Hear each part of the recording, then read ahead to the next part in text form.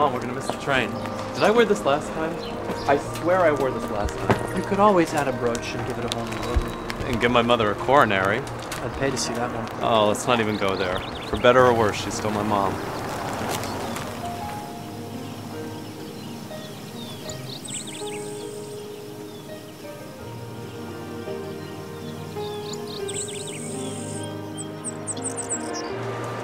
I must really love you, Jeffrey. You know, if your mother hasn't accepted me in 5 years. Then maybe it'll happen in 6. Or never. Never say never, please.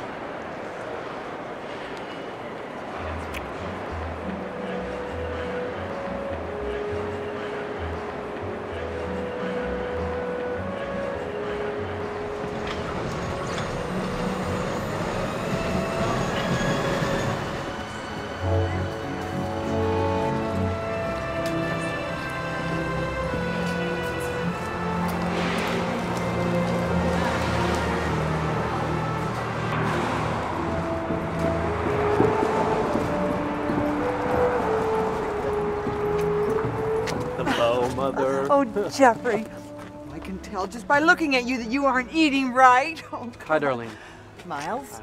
These are for you. Oh, It is daisies you're so fond of, isn't it? yes, the yellow ones. Wait till you see Catherine in her wedding dress. Oh, she looks so beautiful.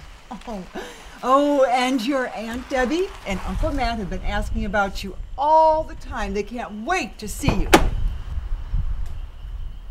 Thankfully, your Aunt Doreen has agreed to put them up for the weekend. Oh, bless her heart. I mean, the last time Matt and Debbie stayed here at the house, they drove me crazy. I swear, Jeffrey, there is not one subject in the entire world that man doesn't. And she just sits there like melted wax and lets them talk, talk, talk, talk, talk. And no one else in the entire world can even hope to get a word in edgewise. Welcome home, darling.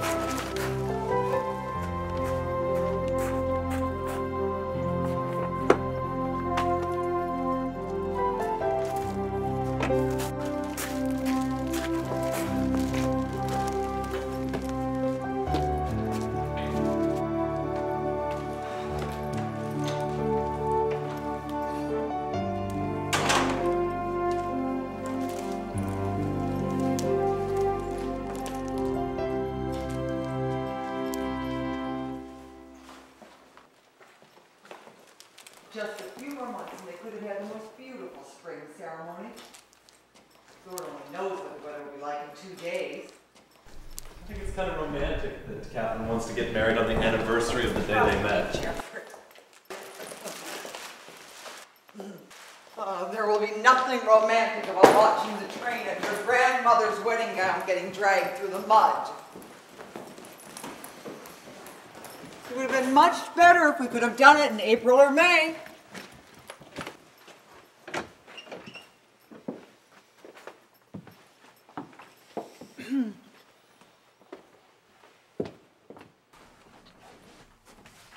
It's like an oven in here, Mother.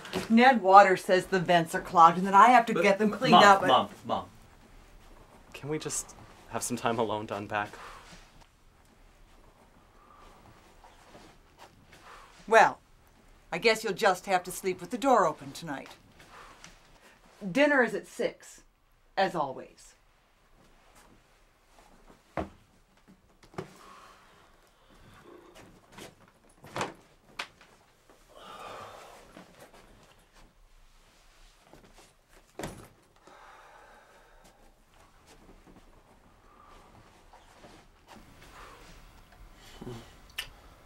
Well, there is one thing I can say about that woman and your old bedroom, Jeffrey. It's stifling. It'll all be over before you know it. Isn't that what God said to Christ just before the crucifixion? You don't believe in Christ, remember? Well, I don't believe in witches either, as a rule.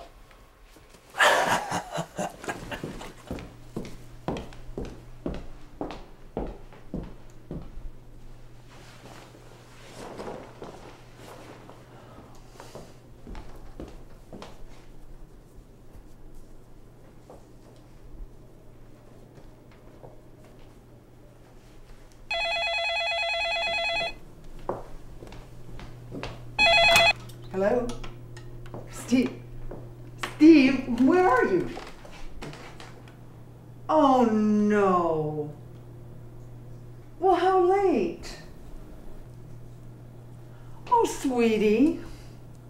No, Catherine's not here right now. I had to send her out to get some pineapple. I made your favorite dinner.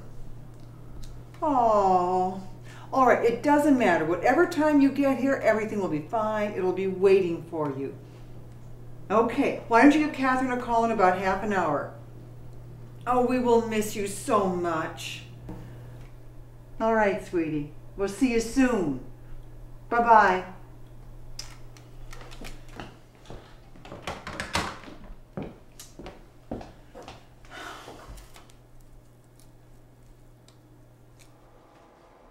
So are you guys looking forward to finally living together? Actually, Steve's been living in my apartment for about a year now.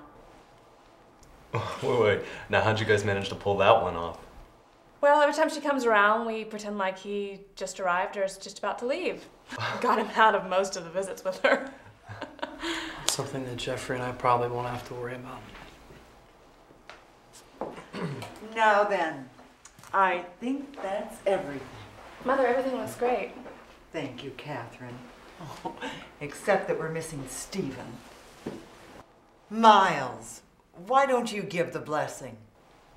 Me? The blessing? Yes, you know, where we give thanks for the food that we're Mother? about to eat. No, Jeffrey, it's okay.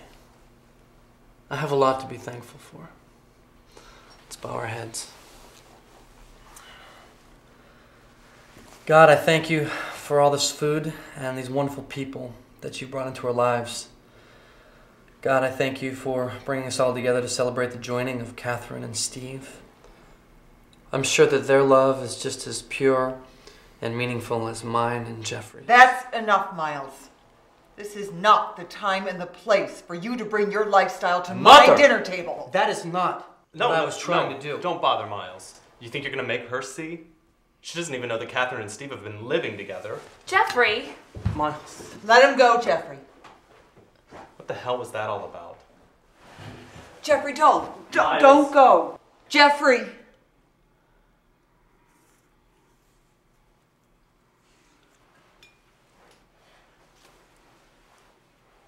Well, I guess there'll be plenty for seconds.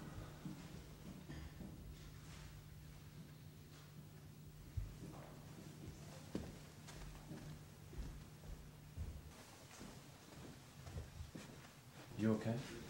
That's it. That's it. That's enough. No more. She has no respect for you, for me, or our relationship. Miles, I know. We just have to make it through the next few days, just to the wedding. Let's leave. We can't. We can't leave. For Catherine, let's just make it to the wedding, and then I'll never ask you to come up here again, I promise. I can't stand here and let her stomp on your feelings like they don't exist. Miles, I know. And I love you. I love you too, and I understand where you're coming from, but we have to stay for the wedding.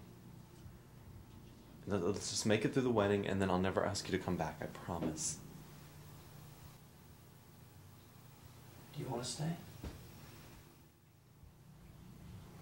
Well, I want to stay. Do you want to stay? I want to stay for the wedding. I want to stay for the wedding, and then we'll go. Okay, then I'll stay. Okay.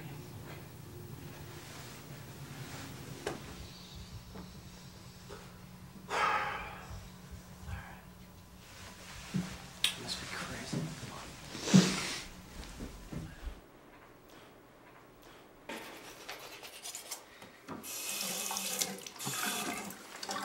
Oh, sorry, I didn't know anybody was in here. Catherine, wait. What I said down there, I'm really sorry. I didn't mean to pull you and Steve into it. Didn't you? You wouldn't understand. Oh, no, you're not getting off the hook that easily. I'm not trying to get off. I'm just trying to get to bed. Look, I can only imagine how awful it must be for you and Miles to come back here. Catherine, you have no idea, Miles. Catherine, I need to speak to Jeffrey alone.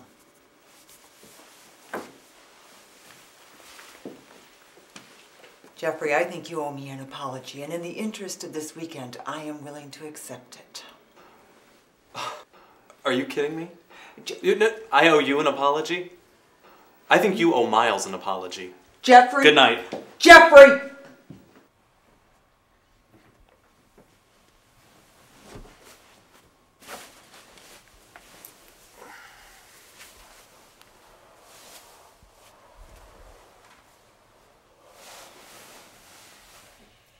You still awake?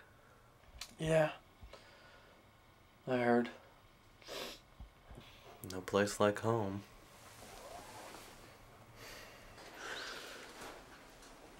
I'm really sorry about what happened tonight. Yeah, I told you already. Forget about it. I still can't believe she went so out of her way to humiliate you like that.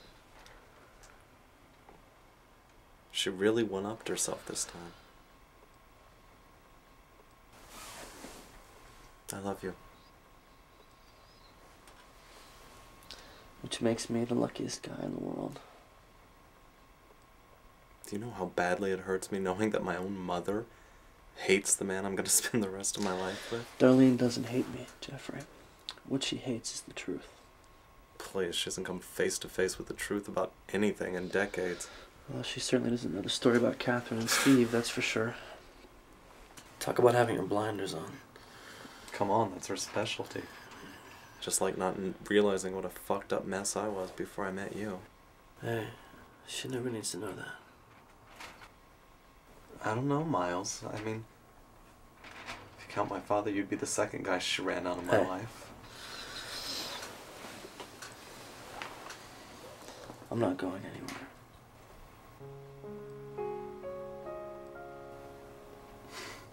Okay.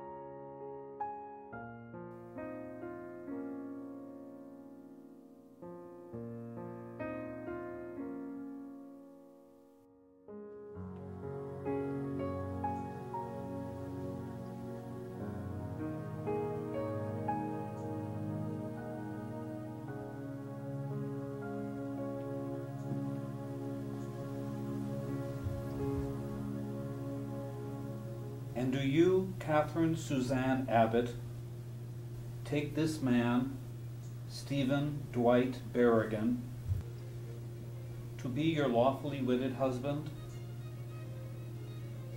to have and to hold from this day forward, for better, for worse, for richer, for poorer, in sickness and in health, till death do you part? I do.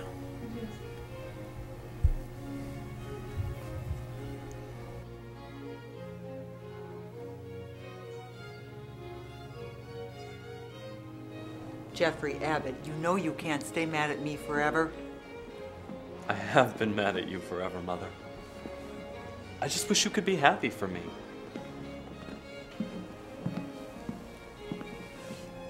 And then he popped the question.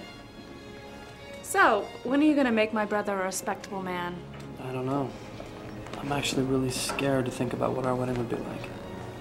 You know, your mother doesn't exactly like having me around. It still doesn't excuse what you pulled Yeah, on she does Miles. have that Didn't special say knack for pushing all the right buttons. I will never forgive you for that. Never say never, Jeffrey, because one never knows. May I cut in, please? Sure.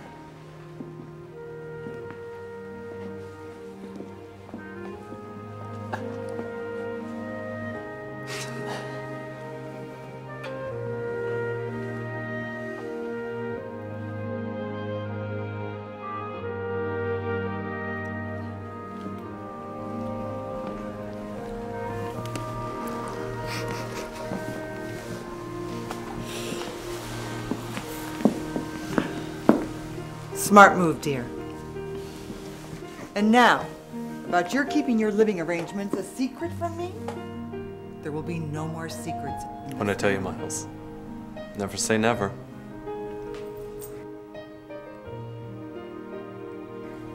Never? Never.